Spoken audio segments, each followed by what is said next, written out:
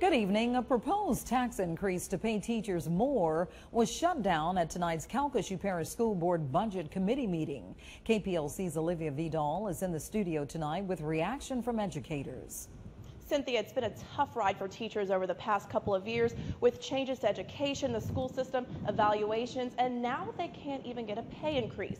The motion was to pass a possible increase in property tax for employee salaries, and in a 6-5 vote, that tax to give teachers that raise failed.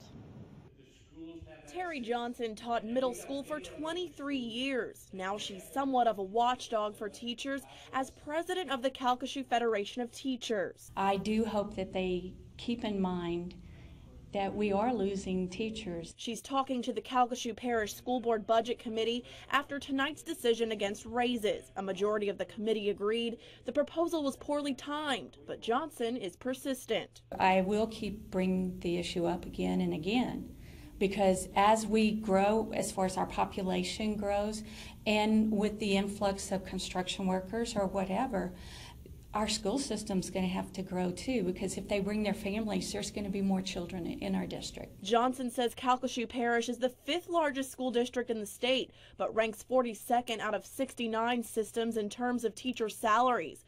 Chief Financial Officer Carl Brookhouse says that possible 10 millage property tax increase would have brought in about $3,000 per teacher, about $16 million parish-wide. It has nothing to do with the value they place on teachers and employees.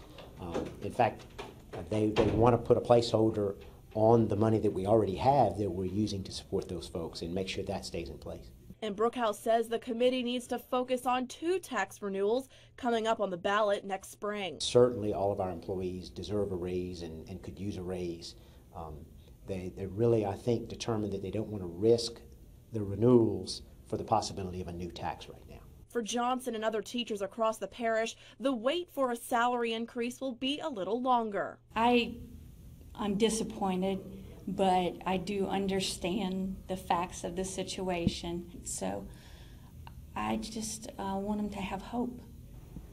Brookhouse mentioned the motions will be revisited in a few years, possibly in 2016. The 2 tax renewals we mentioned are a half-cent sales tax and a 3.5 millage property tax, both up for 10-year renewals to be decided next year. At your service tonight, Olivia Vidal, KPLC 7 News.